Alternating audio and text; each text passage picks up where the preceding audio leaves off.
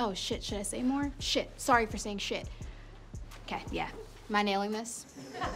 I play soccer. For real? What position? Defense. Checks out, she's legit.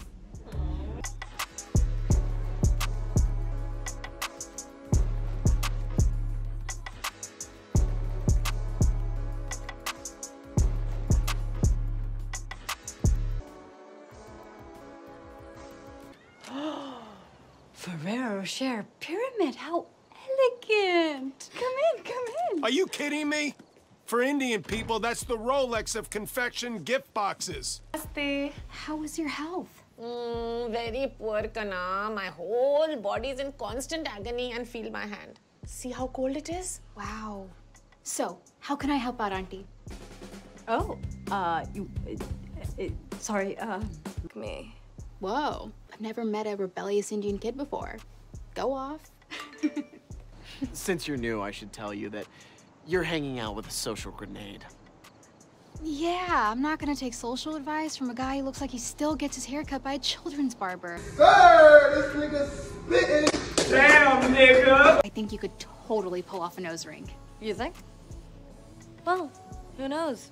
Maybe I'll get one middle of the night. To go get a face piercing at Jerry's. That's in holes. Do you have any idea how many staph infections I treat coming out of this place? Auntie, it's my fault. I'm so sorry. Of Indian femininity. Davy just wanted to decolonize her nose, and I stupidly suggested we do it last night to surprise you. I'm so sorry.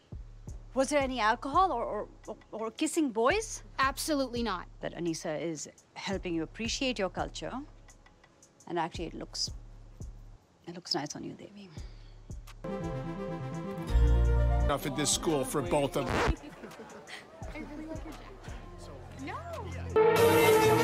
Hey, yo, what the fuck? It is what it is. It is what it is. The office. What I do? Let's go to the office. What I do? Let's go. What I... Oh, no.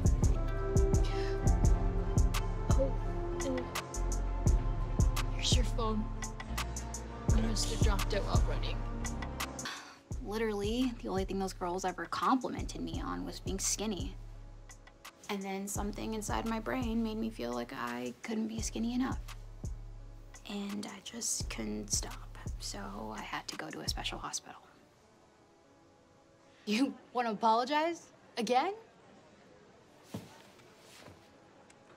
Please, go off. Publicly humiliate me again.